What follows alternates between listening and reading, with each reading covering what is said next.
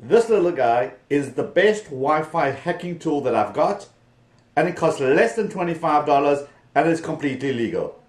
Let me show you what it's all about. Hey, welcome to another episode of Talking Tech with the Techie Guy. My name's Liron Segev, where I make tech simple. If you're into phones, gadget, apps, tips and tricks on how to, hit that subscribe button and let's get on to today's show. So I just returned from VidCon, which is a big YouTuber convention in Los Angeles, where I got to meet some amazing people. I got to hang out with Jack and Aaron. I got to meet Jacksepticeye. I got to bump into Robbie. There's amazing crafts on his channel. I even got to meet Aaron from Brow Skateboarding and his team. Just an incredible bunch of people. Went back to the hotel room to upload, and guess what? Slow, dodgy Wi-Fi. So these days when you travel, you get to the hotel and some of them only offer you one internet access for one device, one IP per room. Who of us travels with one device? We have a phone, we have tablets, we have laptops. Even worse, some hotels even have the nerve to charge you $15 or $17 a day just for that one access, which is ridiculous. What happens if it's more than one of you traveling and you need to access the internet? There has to be a better way, and this is the way to do it. This is the TP-Link N300 Nano router. Full link and the real name will be at the bottom here. You can make this your main spot, your one account that they give you, and you can distribute the Wi-Fi signal from there to the rest of your devices, which by the way, you can run off a power bank as well. And it's got usages not just when you travel, but even when you're at home. What I did is I connected this to the hotel hardwired, and then I used this to distribute that Wi-Fi signal to the rest of my devices. Let me show you how easy it is to do it with this little guy. So you obviously power up the little device. You see there it is, TP-Link, and it's got no internet, but I can still connect to it. Go into the web browser, type in the URL that's listed on the actual unit. It's TP-Link-Wifi.net. Next up comes up a little wizard. Now you got to choose what you want to do. Click on next. And the first option that you have is, do you want to change in your login password? But not only just your name, you can actually select a new username as well as a new password. I'm going to leave it as default. And next up, what do you want this device to be doing now? Do you want it to be a wireless router? In other words, you've got a hard internet connection, you can connect to that.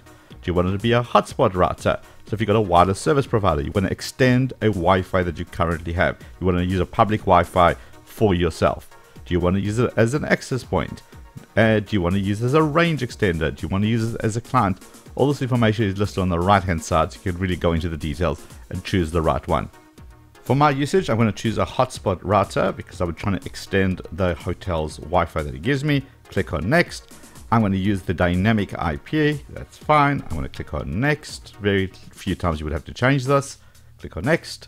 Now I'll wait for it to load up all the access points that are available that I can connect to, and I should be able to see the Wi-Fi there. Okay, cool, there it is. Click on connect on the right hand side. Now obviously I'm going to have to put in the Wi-Fi password.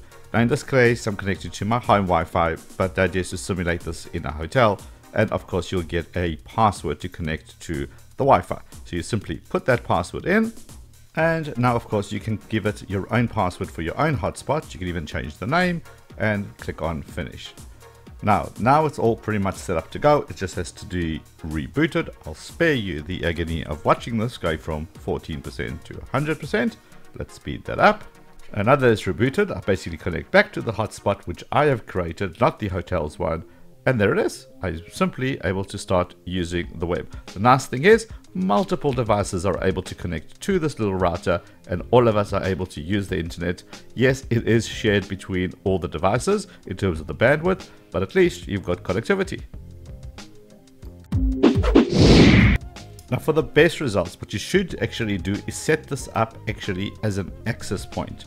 So you hardwire the TP-Link into their little cable that they give you, the network cable that they give you in the room. You simply set that up, you give it a password, and now that is the ideal situation to be in, because now your router is able to get the maximum bandwidth, the maximum speed, so all your devices connect to it and get the best performance possible. This just worked like a charm. So let's run a Wi-Fi analyzer and see what that looks like. So I'm going to use my phone for this. I'm going to connect to the network. There it is, TP-Link TCP6. I'm putting in the testing 123 as my password. Let's connect to it. There we go, it's connected. Okay, let's open up the Wi-Fi analyzer. And as you can see, I'm getting 144 megabits per second, nice and stable. Okay, so let's do the opposite. Let's disconnect from the TP-Link. Let's connect back to the traditional Wi-Fi that I have at the spot. There it is, byte is connected. And let's go back into the analyzer. And you can instantly see 144, but look at that drop. It's now starting to come down, and it's at 117 megabits per second. So it's already slower just because I'm not using that TP-Link. And let's just prove it again. Go back into it one more time. It's connected, and that Wi-Fi analyzer should shoot straight back up, which it instantly does. So I'm getting a stronger signal. I'm closer to this TP-Link. I'm going to get a better megabits per second throughput. This is just great.